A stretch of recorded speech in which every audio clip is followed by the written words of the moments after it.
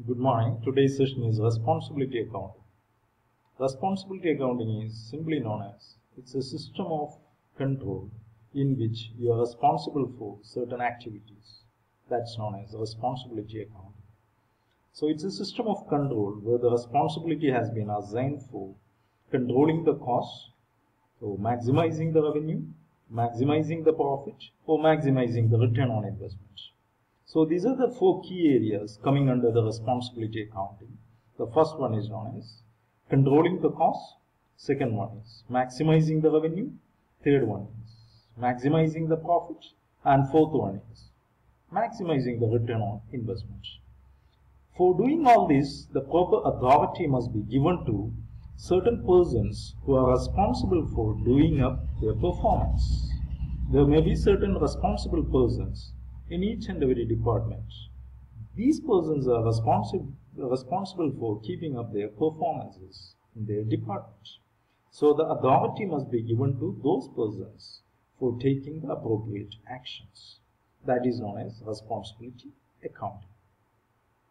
So basically there are three objectives behind the responsibility accounting.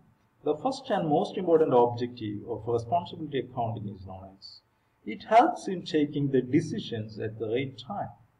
Say for example, in a production department, the production manager is responsible for controlling the costs. Then production manager can acquire the raw materials at the right time from the right supplier, and they can reduce the cost very easily.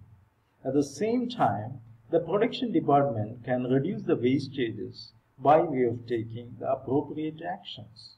So likewise, the production manager can take a lot of decisions to reduce the costs. That's one of the most important advantages of responsibility accounting. It helps in taking the decisions at the right time. Then the second important objective of the responsibility accounting is known as it helps in evaluating the performance. Say for example, in an organization there are three departments, Department A, Department B and Department C.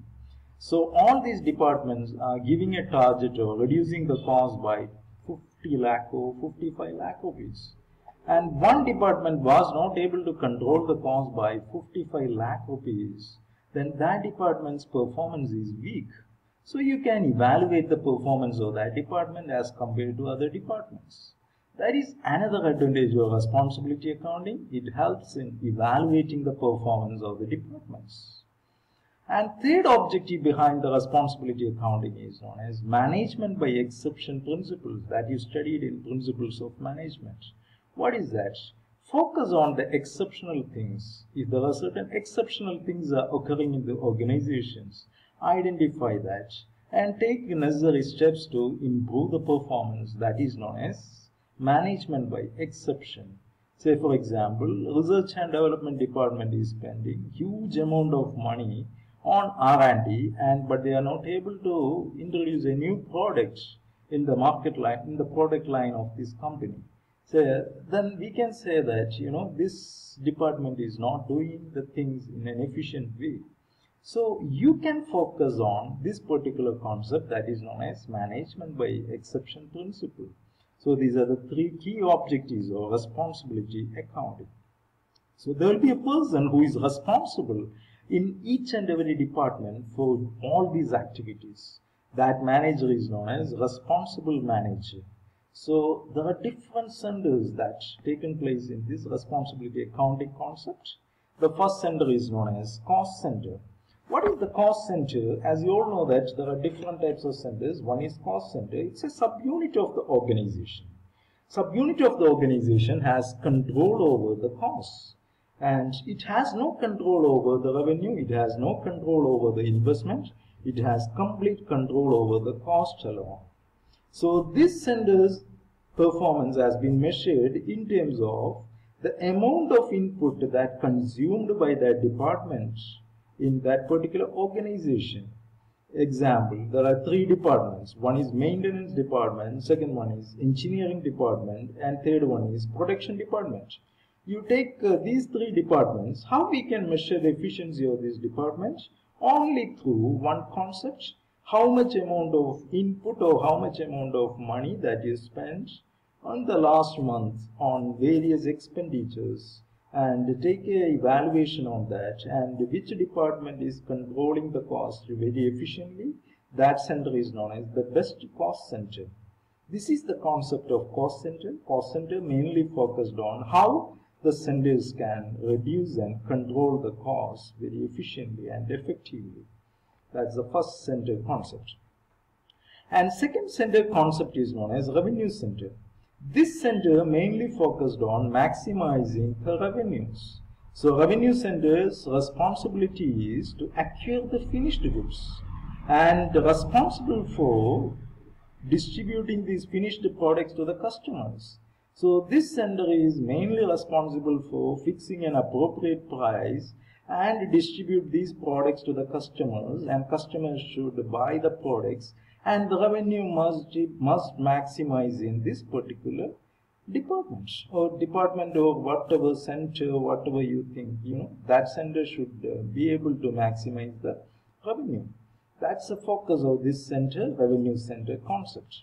Example, pharmaceutical company has got, different areas of operations. Southern area, northern area, eastern area, and western area. So 4 areas of operations are there, and all these areas of operations performance can be evaluated on the basis of revenues. Revenue generated by these areas. And which area has been generated maximum revenue, that is known as the best revenue center. This is the second center concept in responsibility accounting, revenue center. And third one is known as profit center. What is profit center? It has control over the cost as well as revenue.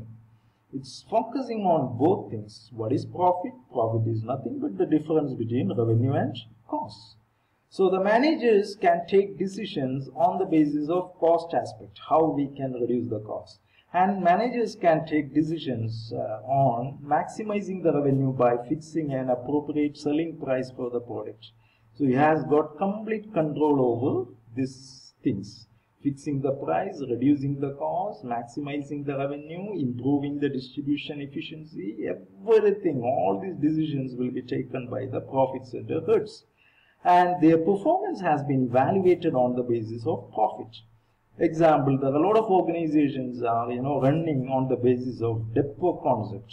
So each and every depot has got the complete authority and responsibility on controlling the cost as well as maximizing the revenue. So such centers are known as profit center concepts. And profit centers performance are evaluated on the basis of contribution, profit after tax, profit before tax, etc., etc. And the last center is known as investment center. These are the centers responsible for revenue, cost, as well as for the investments. Investment is actually it should be more. At the same time, the revenue should be maximum and the cost should be minimum. That's the concept of investment center. And investment center must be able to maximize the return on investment. What is return on investment? Revenue minus cost divided by investment is known as return on investment.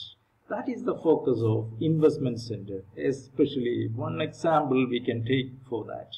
The Coca-Cola is running their business through different subsidiaries. They have got a parent company as well as subsidiary unit.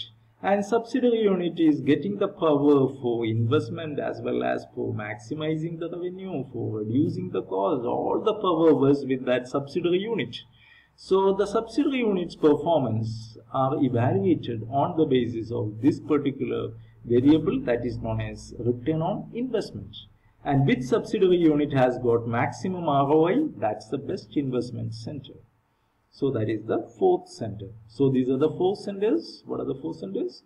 Cost center, revenue center, profit center, and investment center. Thank you.